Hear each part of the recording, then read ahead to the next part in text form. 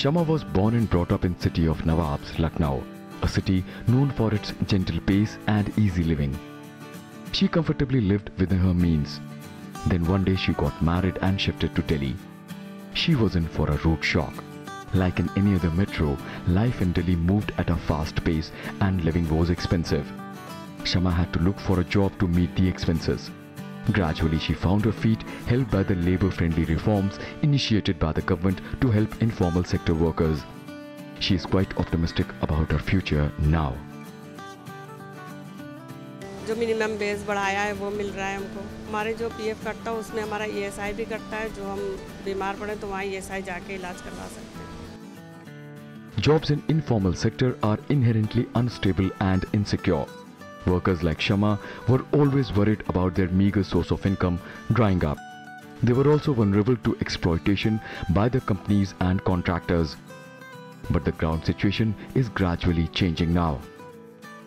श्रम सुधार में यदि हम बाल मजदूरी को लें या महिला श्रेणी में अगर हम बात करें तो ऐसा नहीं कि नियम तो पहले भी थे, कानून भी थे, लेकिन उसका पालन मुझे लगता है जो वास्तव में होना शुरू हुआ है वो 2014 में मोदी सरकार आने के बाद ही हुआ है।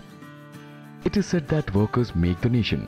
In India, they are categorized as domestic work without a regular contract, casual day labor without a fixed employer, unregistered or undeclared work for formal or informal firms, temporary and part-time work for formal firms.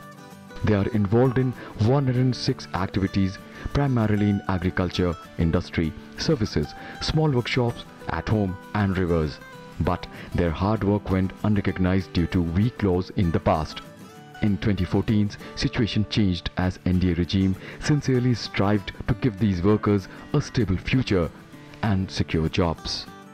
Universal social security code एक आ रहा है जिसमें कूड़ा बीनने से लेकर के मुकेश अंबानी तक मीन्स देश का कोई भी व्यक्ति जो सोशल सिक्योरिटी है, चिकित्सा, पेंशन, इससे वंचित नहीं रहेगा। मैं पिछले 35 साल से मजदूर आंदोलन में काम करता हूँ। मेरा ऐसा मानना है कि ये कोड देश का डिस्कोर्स बदल देगा मजदूर आंदोलन का और पूरे मजदूर जगत का। The informal sector is driven by stories of exploitation. The workers normally live in difficult conditions devoid of social security cover. Now the new laws seek to save them from the suffering. It includes fixing minimum wages, increasing duration of maternity leave, extending CGHS cover, fixing minimum days of work, ban on child labor, transfer of salaries direct through bank account. वर्तमान सरकार ने जिस तरह के कदम उठाए हैं उन स्कीमों में बच्चा छोटे से लेकर के और बड़े तक के सबके लिए सुविधाएं हैं, स्कीमें हैं जिनका वो फायदा उठा सकते हैं। जो कंस्ट्रक्शन में काम कर रहा है उसे पता नहीं होता था कि मेरे क्या है, मुझको क्या मिलना चाहिए। आज सरकार के अवेयरनेस के कारण ये सबको नीचे तक कदम जा रहा है। श्रम एव जयते, हम सत्यमेव जयते से परिचित हैं। जितनी ताकत सत्यमेव जयते की है उतनी ही ताकत राष्ट्र के विकास के लिए श्रम एव जयते की है। Shram Ev Jayate is harbinger of good times for the informal sector. Add to it the portable EPFO account and the picture of hope is complete for the workers and their family. Currently there are approximately 50 crore workers in both informal and formal sector, out of which informal sector workers account for almost 93%.